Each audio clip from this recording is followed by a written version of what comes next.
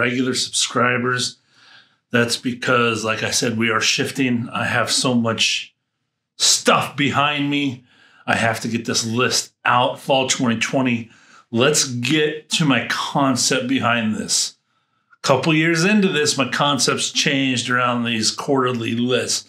Fall's my favorite. Fall will always stick around. I found some summer gems, but I only wear a few in the summer. But fall, I've been missing some fragrances put away, haven't been wearing them, and this craving starts to happen. And it's happened with these ones I'm going to show you.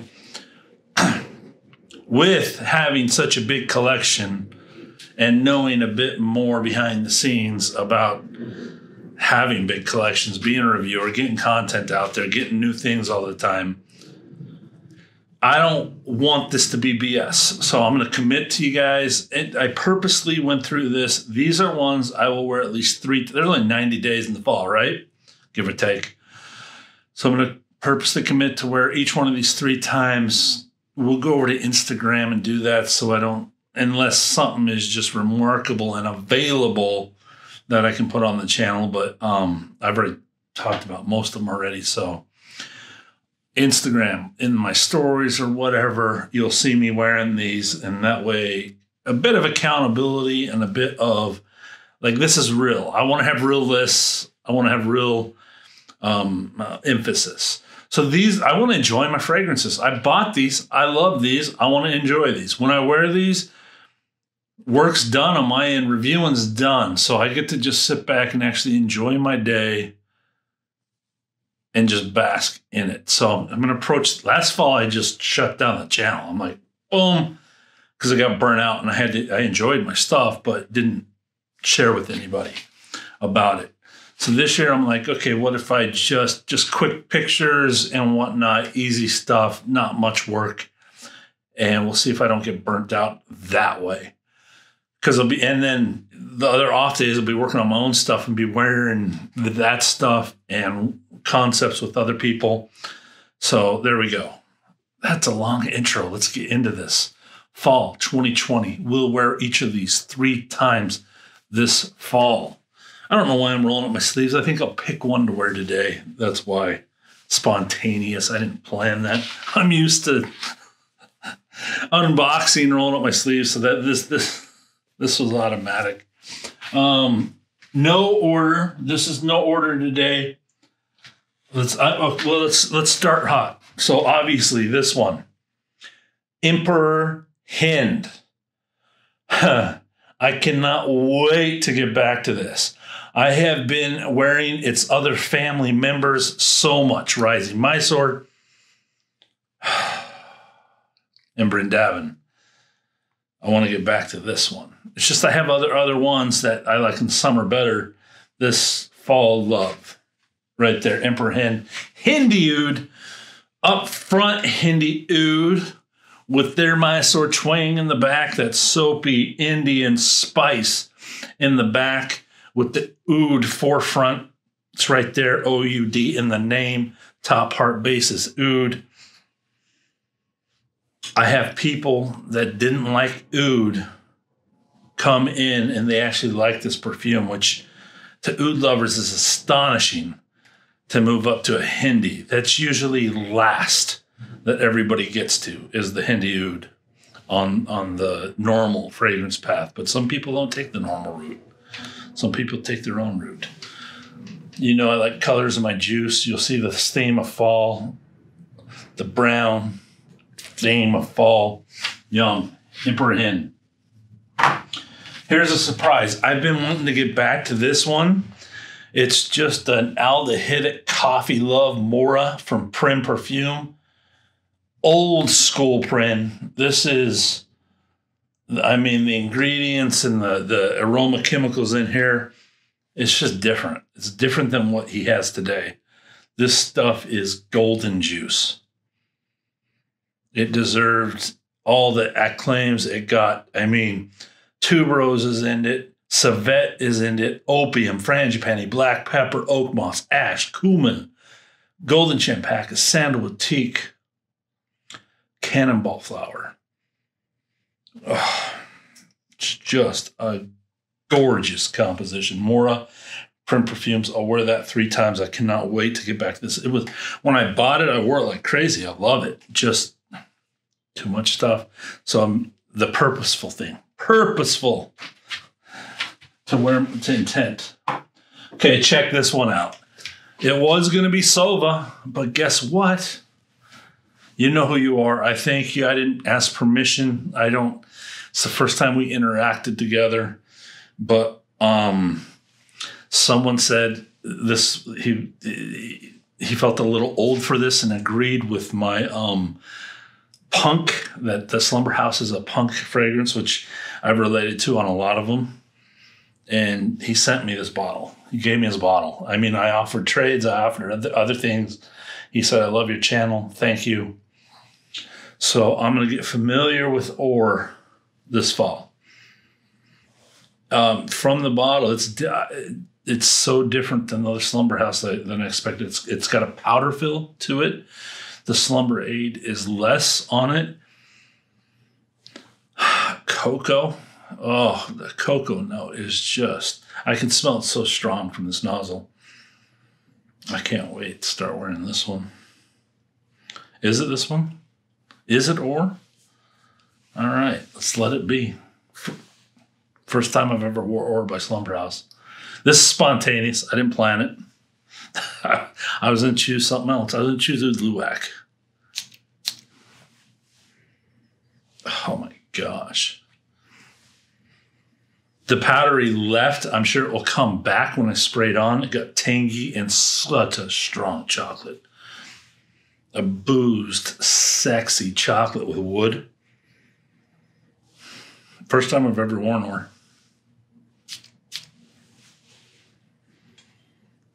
Man. It's gorgeous.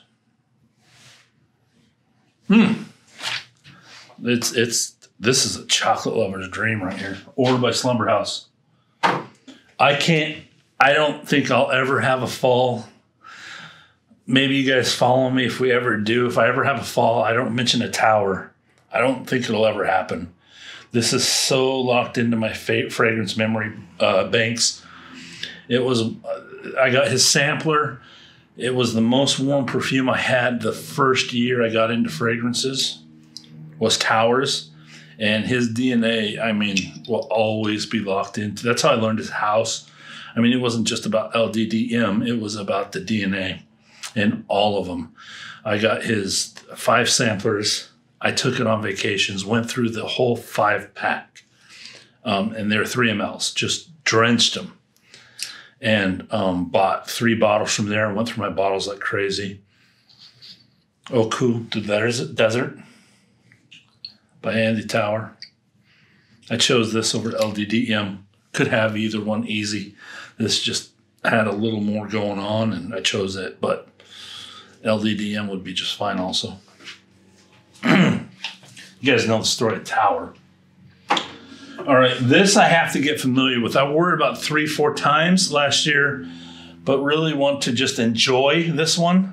It's such a rare composition. Afori's Shipra Oud Maharini. So I want to really enjoy this composition this fall. Oud, Iris, Shipra, Brandon. They made me fall in love with the Iris. I would never say that was a Brandon fragrance in the beginning, but it has become one. So it's got the softened Brandon side, that whatever exterior I try to put on with Oud, and Oud has all those facets that I love. And it's a Shipra, my favorite category. Yum. I mean, I get up in the mornings and I crave this. The Arige ranked videos, last time I smelled it, oh, my nose salivation started to begin again. Oud Luwak by Arige Lador. There's something in here that's addicting.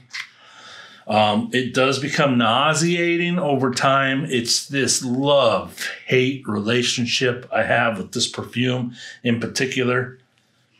Right now, I can't wait to. I was gonna spray it on today, and I'm like, literally spontaneously, I'm like, nobody said I've never worn Or, might as well. Now's the day. It was going to be this one. So now I'm still got that nose salivation happening for Oud Luwak. The nozzle's just covered. Look, barely any juice is gone. Look how covered that nozzle is. I don't know if it'll show up or not. Anyways, Oud Luwak. I mean, you guys know the story. It's civet coffee. So he doesn't use natural civet, so he got civet coffee to use as a top funky note in it, where the coffee runs through the civet and comes out of it. And he used that as a note in here. And oud, packed with oud. And just, it's got this punch of projection sillage aroma chemical in it that's what you love. And when you hate it, it's like scrub it off for me. Like, so it's because it lasts forever. New one I got here, Black Sheep. So this is a Black Sheep tincture from the House of Matriarch. And her black leather toned up like crazy. And black copal, I think, is in this one. Her darkest, most daring fragrance that I've smelled. She might have others, but when you want that strong leather punch, it's all here. Just strong, manly, dark, rugged leather with, the goat hair, the animal note to it too. There's an attraction to it. There's a darkness to it. I'll be wearing this for sure. Black Sheep Matriarch. My other new one that I have to get to know, LA whatever, Rosé Fort. So many ingredients in this. Fruity, boozy. And I think that's why I went with Ore from Slumber House, because the DNA, the sillage reminds me a bit of Sauva en Bach by Slumber House, some of the Slumber House DNA in it. So this will be my change up when I want that sillage, when I want that smell. So this Ore doesn't have it at all. This is completely different work from Josh. It turned smoky too. Some dark note. So interesting. But this is about Rosé Fort right now. It's Rosé's turn. LA whatever. His most recent limited release. Fruity boozy. Rosé style. Bit stronger for Rosé too. This is one of the strongest Rosés I own. What else do we got here? Oh. Got to come back to this. I've been dying for Tiger Lust. Leather, musk, oud, ambergris, iris, osmanthus. And it's just layered with all of those. It's not like it's layered, presented, it's good. Just amazing. Dark musky juice. Review's up. I've over-talked it, but definitely going to get 3 big day wearings for me on this. And when I spray these, I'm going to spray these. It's not like one spray and I wore it today. I mean, these will be days I bask in each of these perfumes. All right. To make it a 10 list, this is 10 plus bonuses, but check this one out. I've forgotten about this, and this thing is so good. Mon Sillage Pays d'Agon. A Gaillac wood, fresh, great sillage, DNA, citrus in there. Jeez, I don't, man. The Gaillac wood, stunning, clean. There's a clean to it. Gaillac wood to it. Sillage is fantastic. Heavy, natural. I mean, look at the darkness of the juice. Oh, man, I missed this one. This is an all-star right here, and I just have not been talking about it, wearing it, so I pulled it out. I mean, I'm going to put these in this place where I guarantee I'll wear these each 3 times and just get to know them better, get, more memories with them and whatnot, and enjoy the stuff I bought, actually.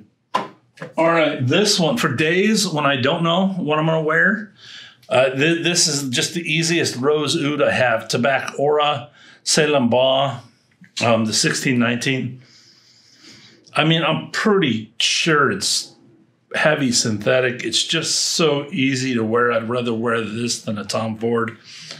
I discovered this on the Ave perfume right when I first got going and fell in love with it. Just clean, easy. It's going to be like my grab go-to kind of thing. People love it. In other words, like a Tom Ford Rose and Oud, those kind of situations. All right, let's get into my 3 special ones. 2 of these, well, you can buy them all. Bloodline. I need to just, I've never had a full day in this, and I have not done my first wearing. Maybe I'll show my first wearing on video. It's too dark for a hot day. Like it just, even the scent just reminds me of working in the shed when I'm hot. And I don't, but in the fall, that's exactly what I want.